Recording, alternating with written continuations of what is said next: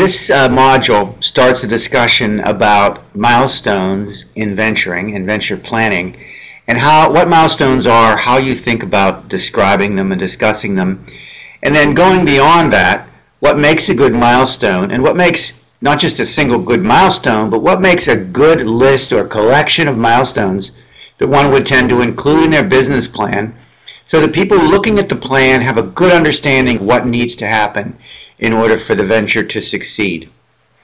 In this first opening video, I'll just give you a brief overview of milestones and then talk about what will come in the future lectures or videos that follow. So we'll talk about the overview in the beginning. First of all, the objective of this module, all of these videos, and there's 6 videos in all, the objective of these is to discuss how milestones fit into a venture's planning, what we are, how you make use of them. They're not just something you throw away, but they're an important piece of the tool in the toolkit about developing an idea about what needs to happen in order for your business to succeed. And then how you include these in your business plan. Those are the things we'll talk about. And the idea is to understand how milestones fit into the business planning process. So over the next several videos, we'll talk about what exactly a milestone is all about, how you construct them, what they are. We'll talk about why we use milestones, what it is that they're useful for, and how others can look at us and your team together can be working in a common, focused way towards certain milestones and objectives.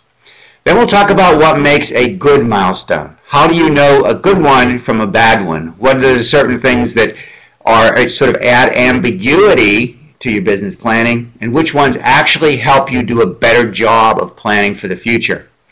We'll talk about what kinds of milestones you include in your complete list so you have a good overall program or plan of milestones to meet and activities to complete in order to make your business successful. And finally, we'll talk about what investors might look for as they're analyzing milestones in order to decide whether or not this business is well thought of and well thought out and well planned enough for them to begin to partner and put some of their resources at risk. It's also as important for partners or for potential employees to understand that they know what has to happen and how they'll know if they're succeeding. In this last video, we'll also give an example of what a list of some milestones might look like for a venture.